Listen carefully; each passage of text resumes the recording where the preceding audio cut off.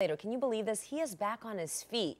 In an all-new interview, Kevin Ware's mother tells us how he's doing. But take a look at this minion. Remember this part in the movie? You're so fluffy. The good thing is this snake is a friendly snake, and you really have to be careful this time of the year because this is a gopher snake, but it actually resembles a rattlesnake. Yeah. These days, kids, they're not checking snail mail. They're using Facebook, Twitter, and all you got to do is just post that. Well, you've probably heard of pacemakers used to help your heart, but did you know they can help treat Parkinson's? Doctor, thank you so much for being here with us. Thank you. I'm going to toss it over to April now for a look at our weather, and we were just talking allergies, and you're saying today is not a good day for allergy sufferers, right? You grab me, I go like this, right? Hit you, exactly, and then punch you. Perfect. How does that feel? How does that feel? Good. Tickets are $5, but if you go to any High Health in the Valley, you can just pick them up there for free. So, anyway, what do you think about my moves? I thought you were going to make him talk at a high-pitched voice for a second. At least you hit the target.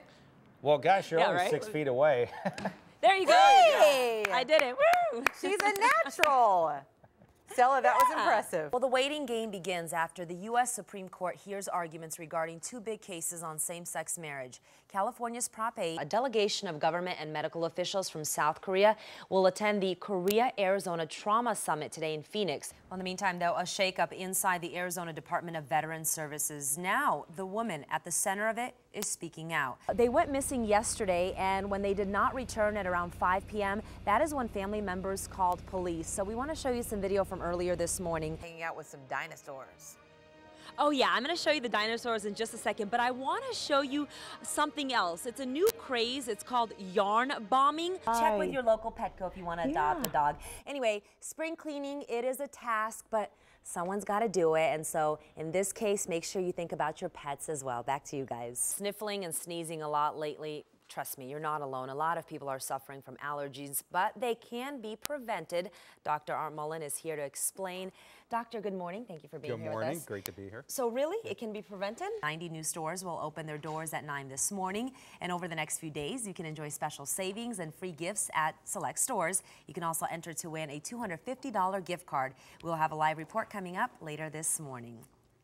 And Arizona Senator Jeff Flake is planning to spend part of his summer on a deserted island in the middle of the Pacific Ocean. Yeah, but you know what? This is not the first time he's done this. These are pictures from his last solo trip in 2009.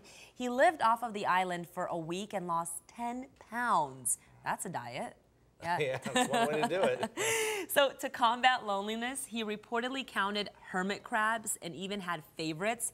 Flake tells congressional newspaper The Hill that he'll take his children this time around, and he plans to keep them entertained by spearing fish and cracking coconuts. Might be a good learning experience for the kids, you know, to disconnect from the cell phones, from the iPads and all that stuff. So might be fun.